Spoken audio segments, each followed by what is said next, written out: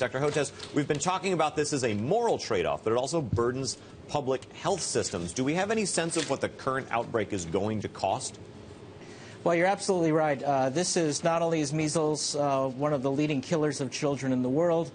Before we started practicing widespread vaccination in the United States, we were looking at 500 deaths annually and 50,000 hospitalizations.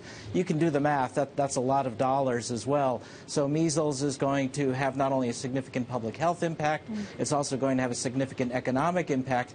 The other economic factor that we have to consider is, remember now, if you're a young mother or parent living in Marin County, California, or if you're living in Orange County, California, you have to be very fearful about bringing your young baby who's not old enough to get immunized against measles outside, out in public. So she's going to remain shuttered, he's going to remain shuttered in the house. This is going to be a big deal.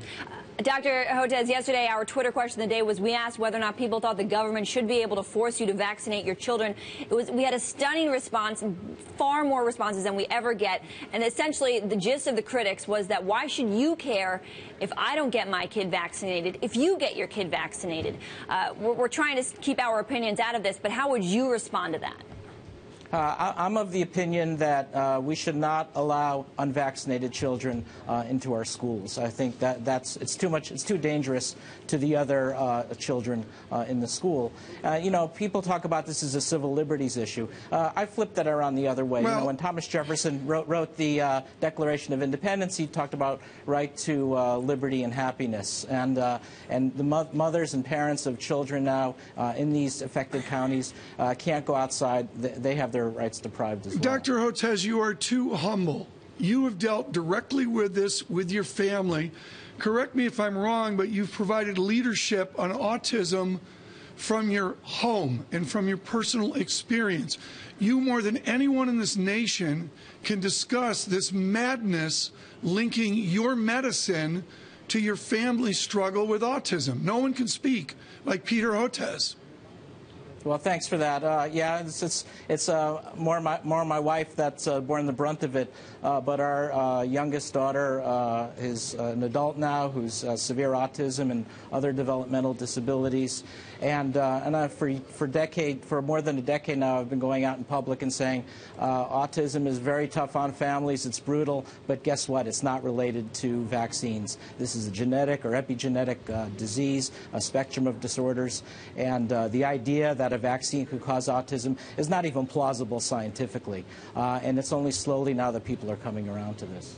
Dr. Hotez, one of the things that we're learning about this debate is that it's coming to resemble the debate over global warming, in which one side says, well, we have empirics, peer-reviewed science on our side, and the other side says, I don't care. Let me read you something from a Bloomberg News story yesterday. It's a quote from a public health official. If you insult people or you disrespect people, you can harden their perspective. So, Dr. Hotez, you've been talking to the anti-vaccination movement for a very long time. What is the right way to have this debate? Well, that's a great question. I think the important point to point out is that these are deadly diseases. These are not diseases that we can trifle with, that we can mess with. Having 100 cases now of measles in this outbreak is very scary. We're going to reach the point soon where we're going to start seeing some deaths from measles of young children. And that's a very sobering lesson to have to let it go this far. So this is an entirely preventable outbreak.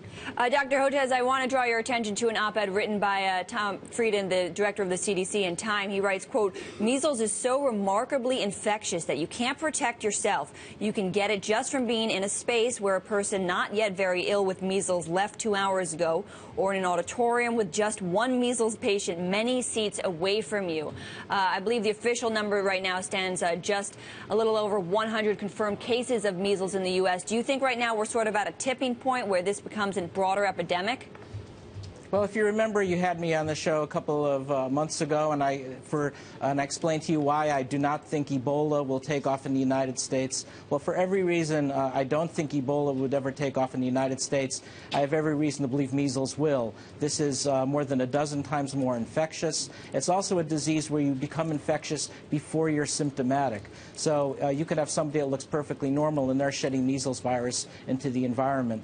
And this is one of the most transmissible infectious agents patients that we know about, and it spreads like wildfire. And until we vaccinated the U.S. population, this was one of the great killers of children in the United States. Dr. Hotez, real quick, because we're running out of time, we have learned that clusters are very dangerous, that even a very small cluster of parents that don't vaccinate can help the disease incubate. How do you approach that clustering problem as a public health issue?